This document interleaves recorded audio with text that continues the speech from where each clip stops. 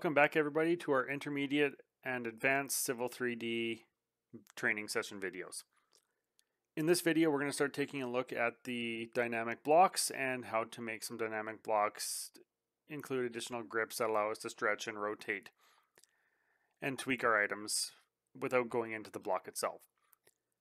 The first one that we're going to take a look at is how to make a dynamic north arrow. We're going to keep it really simple. We're going to allow it to be moved via a grip in the center and a rotation option on the north arrow itself.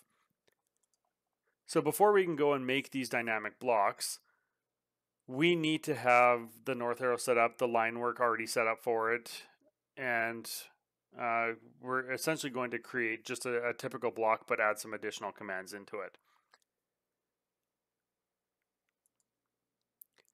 And through the magic of video editing, I have a north arrow here in front of me.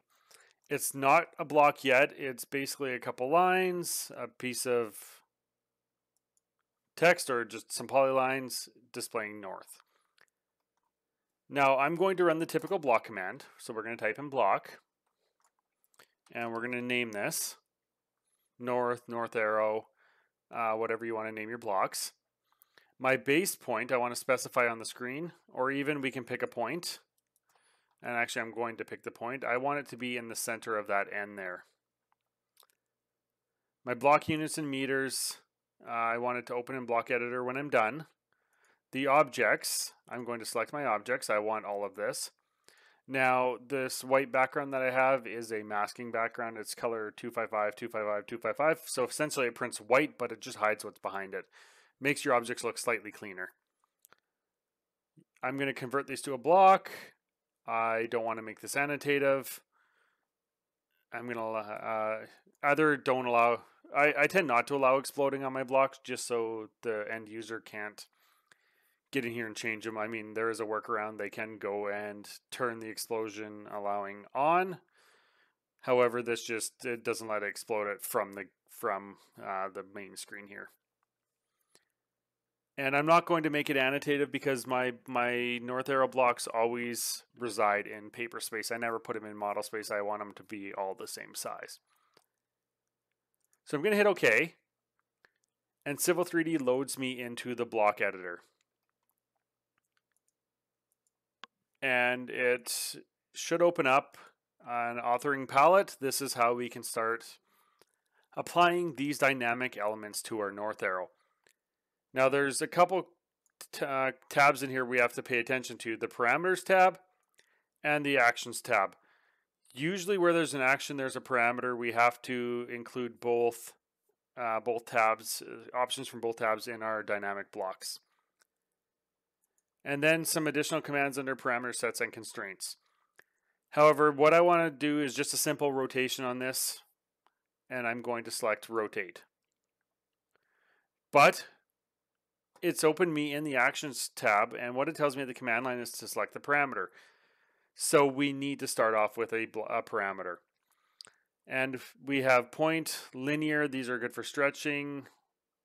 These are stretching polar, stretching X's and Y's, rotation, aligning objects, flipping objects. Visibility and lookup are really handy when you're going to make a multi-block. So you have one point block that can display either control points or groundwater points or monitoring well points or any number of options, and we'll take a look at that too. And we can change the base point. So we have selected the middle of the circle here for the base point. We could put the base point at the bottom if we want. You can change that after the fact. We, however, want to do a rotation. So I'm going to select rotation, and I want it to rotate. Civil 3 asked me to select the base point. I want that base point to be the exact same as the base point I made my block, so the center of that N.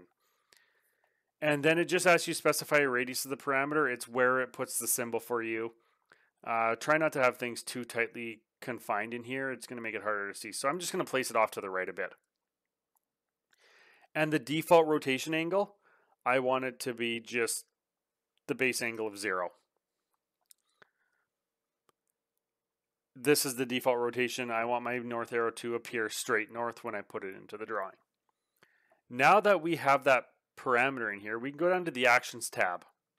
Under the Actions tab, we have the same sort of information. We have a move parameter, scale, stretch, polar stretch. Here's the rotate, flip, array, lookup, and then a block properties table. We want to select the rotate. Civil 3D then asks you to select the parameter, so I'm going to select the angle 1 parameter. Then it asks you to select the objects. I am going to window everything because I want this to come with me. I'm going to grab that angle as well. When I rotate this block, I also want that circle, the grip, to rotate also. I'm going to right click or hit enter after I've selected my objects, and this little glyph will pop up on our screen. If we hover over it, it's going to show us what's going to rotate. We can right click on this, we can delete it. We can go a new selection set or modify our selection set. So if we add an additional line to this drawing, we don't have to redo the parameters, we don't have to redo the actions. We can come in and just select new selection set, select what you want, and again, hit enter. We can rename the action, so if we want to rename it to something else, we could go ahead and do that. We can show all actions, hide all actions. We can get a large number of actions in the drawing itself. And if you have more and more things going on in your dynamic blocks, and I've got some that have about 7 or 8 different things that we can do to it, hiding these actions can definitely be helpful, and bringing them back up.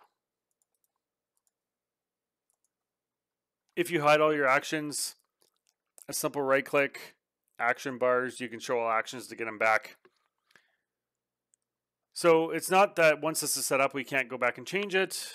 By all means, we can come in here and change things. So this, I'm going to close the block editor now. I'm going to save my changes to my north arrow, and we're kicked back into Civil 3D. So when I click on my north arrow now, I have the center grip, so I can move this left, right, up, down, wherever I really want to. I also have a circular grip that does not give me a tooltip, doesn't prompt me what to do, it doesn't tell me anything about it. However, if I click on it, I can now rotate my north arrow to whatever angle that I wish to. As you notice, I am not using the command line. I'm not typing in rotate, I'm not typing in 45 degrees. I'm using this grip to rotate to really whatever angle I want to rotate my north arrow to. So that was a introductory into dynamic blocks. We'll do a simple parameter on our north arrow. All we've applied was a rotation. In the next video, we'll look at a couple more advanced commands in applying stretching and applying flipping and applying moving to our blocks, and having the lookup ability so we can select different kinds of information and have different blocks all residing in one block.